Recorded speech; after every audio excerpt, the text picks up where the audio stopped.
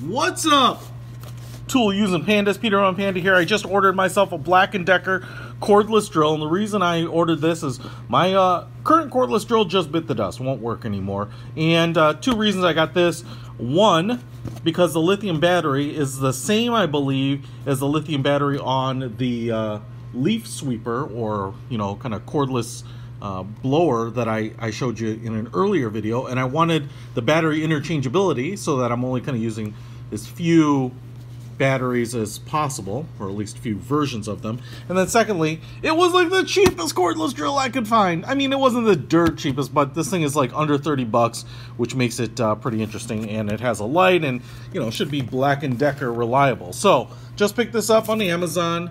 Like I said, only about 30 bucks. Let's open it up and take a look at it and try it out here. So this is what you get. All right.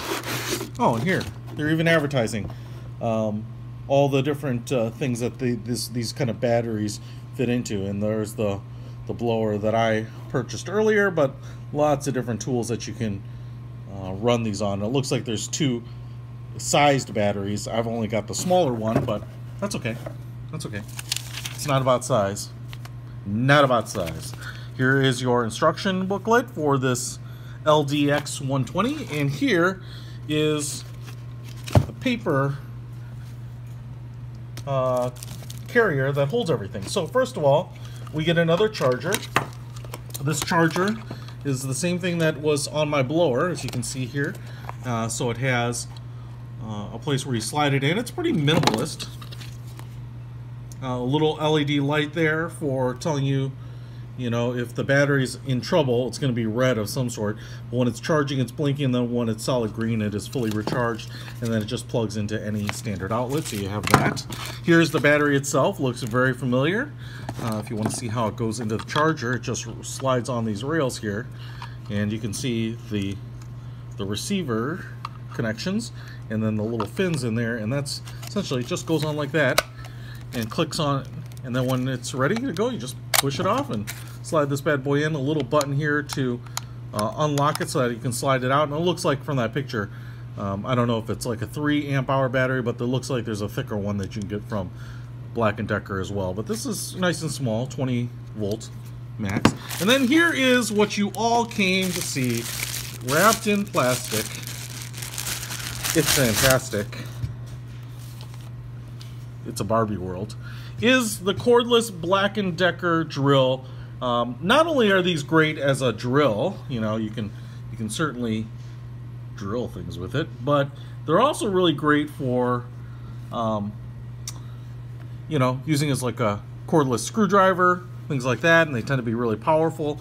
As you can see here, we've got a chuck. This is all like hard black plastic, so we've got nice smooth action on that. We have the selector ring here for how much power you want to put down, and I'm assuming that you're going to line it up with the notch on the top, so you've got one all the way up to 10, and then you have this, which I think is like your maximum for drilling into things like wood and etc. It's kind of interesting. It's fairly robust, and it's actually much heavier. It's pretty small, but it feels really dense, and this is kind of cool how it's all bolted together. You can see how like this, I think this is all metal. It's got like a plastic covering, but this feels like this is where everything is, probably the motor and everything. Then you've got this plastic cover that's bolted on, some venting here. You have your reverse direction switch right there. You have a little LED light right there for illuminating your things. Nice sliding trigger like a 1911. The black here and here is actually rubberized, so it's very grippy. So you have that. Really comfortable. I have pretty medium, I don't know, I'd say I have small, medium-sized hands. It's nice and easy to grip.